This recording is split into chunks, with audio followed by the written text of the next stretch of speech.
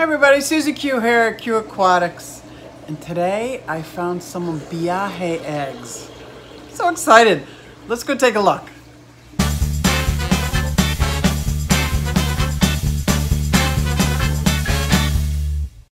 So although I just did an update on this tank got really murky with the sump not being clean, so I did a full cleaning.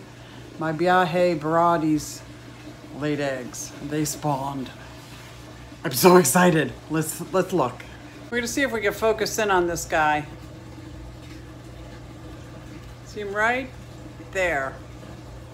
Yes, that's the one that had eggs. So I came over here to the angel, with the side where the angels are. There's a pair of angels that I thought were gonna be spawning. And then I looked down and I see this little girl. I'm like, aren't you the most beautiful cichlid ever? Well, she actually, right now, she's looking very, very pale. I'm thinking she hasn't slept in days. Those eggs look beautiful.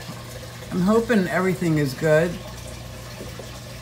I'm not sure if I need to remove these, so if you guys know about Vieja eggs and a community tank like this, should I remove the eggs now?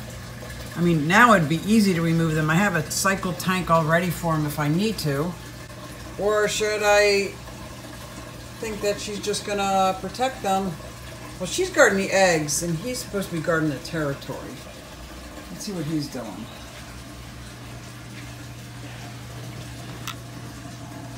Oh, he's not doing anything. He's not guarding anything. Dude, you got babies over there.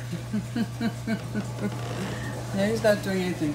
So as you can see, I got clown loaches, I got rainbows, and I got quarry cats in here. Did I say angels? Yeah. And 2 plecos.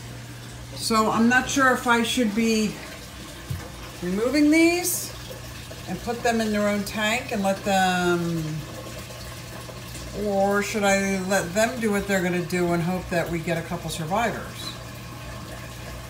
She's really good at keeping those quarry cats away. Like, look how pale she is. I don't think she slept. I mean, I'm not one to mix with nature, but I could really use some suggestions here. Because I would really love to raise these fry. Or if I put these in another tank, should I put the parents with them? So if you guys have any suggestions or ideas and you've bred these before, please let me know. I think I have another day or so before they become wigglers. They're gonna be wigglers, okay. So I will accept any suggestions. I do have a tank ready to go. It's only, it's a 15-gallon tank. So I don't know if it'll be all right for the parents, but it'll definitely be all right for that rock with the eggs on them.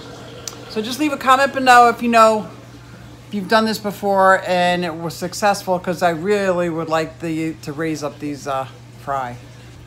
Thanks for checking out my cichlid eggs. I'm very excited.